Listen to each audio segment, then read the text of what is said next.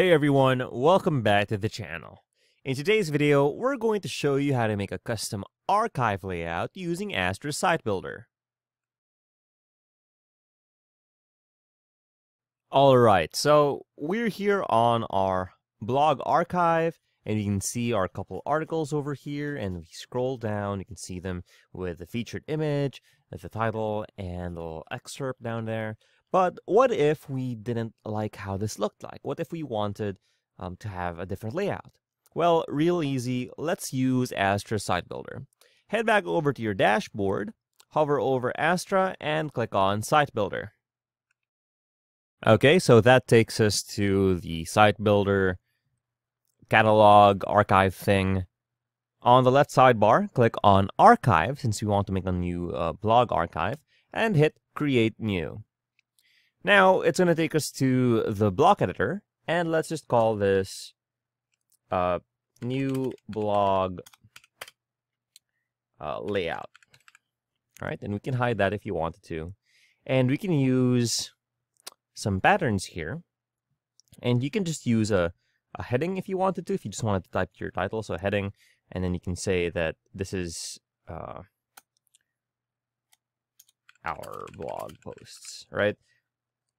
But since we have Spectra installed and there are some patterns, let's take a look at what we can use here.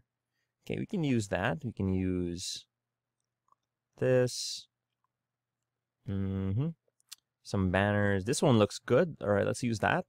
And then we'll call this one our articles. All right.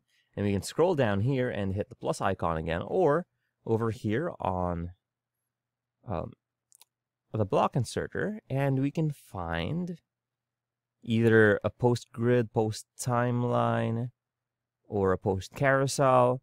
So let's see how this one would look like. Okay, that looks pretty cool, and it's automatic that it will display these ones because with the dynamic content preview, it's previewing these. All right. So I think that looks cool, a real simple one. We just want to put our title over here, a background image, and then our articles are down here. So let's click on Display in User Conditions to enable it on our site, and on the special pages, under Special Pages, click on Blog and Post page, and then leave everything else blank. And device visibility, so if you wanted it to be more responsive on mobile or desktop, you can enable or disable it here, and you can have a different one, of course, for the different devices. Now that we're good with that, we can hit on Publish, and once it's done publishing, we can refresh our blog archive page and see the difference. All right, once that's done loading, let's take one last look at our stock archive layout and hit refresh. Now you can see that the sidebar has disappeared, and we now have a big heading banner title here that says our articles. And if you scroll down, we no longer have the old school, takes up too much space and it's not really cool looking preview of our first post. And since this is a timeline that comes with Spectra free, you can see there's this little animation that goes down, and once it hits this, we can see our second post. So if you had, for instance, company history with articles for each milestone, this would be a great way of doing it. Just one way. You can use your imagination to see what you can make with this. So if you found this video helpful, please leave a like, comment, and subscribe to our channel, as it really helps us out with the YouTube algorithm.